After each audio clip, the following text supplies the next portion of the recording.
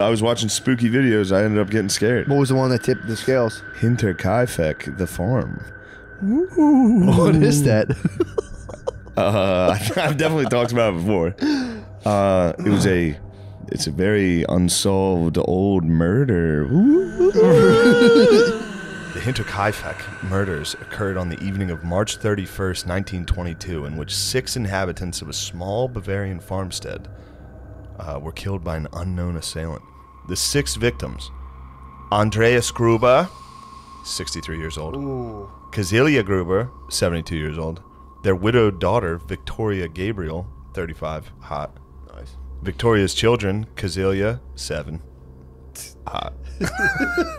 And Joseph, 2. And the maid, Maria Baumgartner, 44. They were all killed. Baumgartner, yep. It's an old name. I know some Baumgartners. Yeah. Go ahead. They were all found decapitated. Nice. Matt, let me tell you something about this. Yeah, I want to hear about this. It's just a family lived in this farm. All right? So there's a widow. Her husband died in World War I. Oh. Maybe.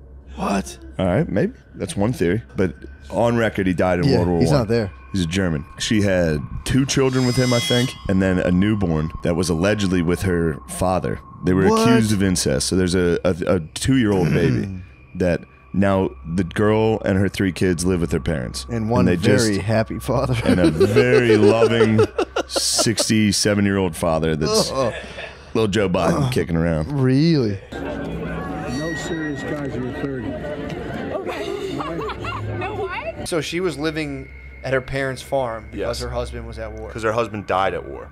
Allegedly. They never found his body.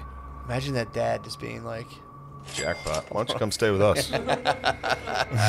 Strange things began to occur in and around Hinterkaifeck sometime shortly before the attack. 6 months before the attack, the family maid quit. She was like, it's too spooky here. It has been widely claimed that her reason for leaving was that she heard strange sounds in the attic and believed that the house was haunted. ooh. Every maid, to be fair, thinks the house they're living in is haunted, but go on. And it's good to see that that's not just over-religious Hispanic maids.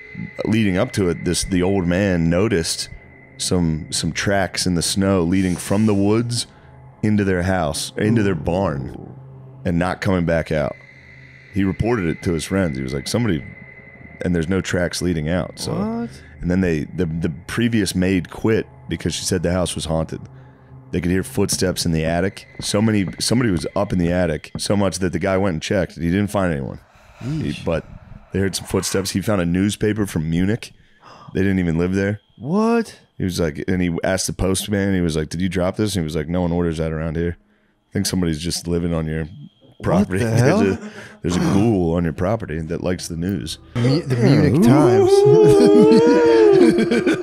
Yeah. Then one day, somebody or a group of people or a ghoul lured like the family one by one out into the barn and smashed all their heads with a pick.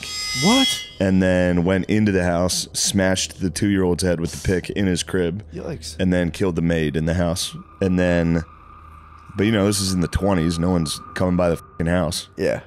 So one guy walked by the house like a few days later, noticed lights were on and the oven was burning. Somebody was clearly still living in there.